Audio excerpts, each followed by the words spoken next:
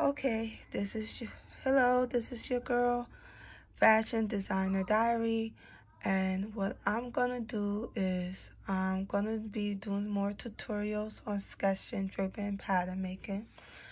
I just want y'all to know, if you go to Amazon, this is what 9-head books will look like. This is the latest version of 9-head books, and right now I have an older version of 9-head book. So if you can't find the version I have, that's okay.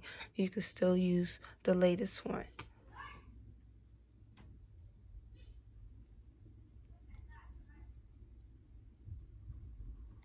Okay.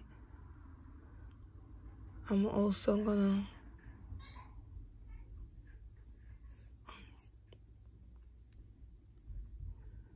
quickly go into the website.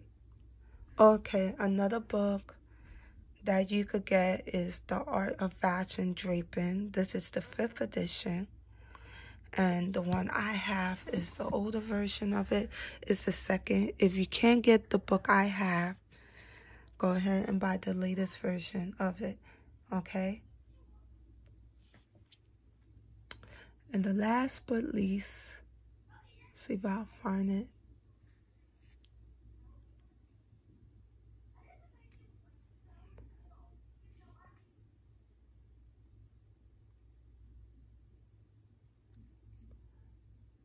Okay, the next book I will be working on is called Pattern Making for Fashion Design.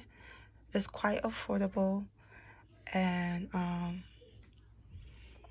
it's the updated book is this right here on Amazon, and the one I have is this one. If you can't get my book, it's okay. Get the updated book of Pattern Making for Fashion Design. It's from the same author, okay? So this is what it looked like on Amazon. So I will be doing more tutorials. I just got to get my material together and plan it better to start putting up videos. I also did a video a year ago on draping. See if I can find it on the playlist.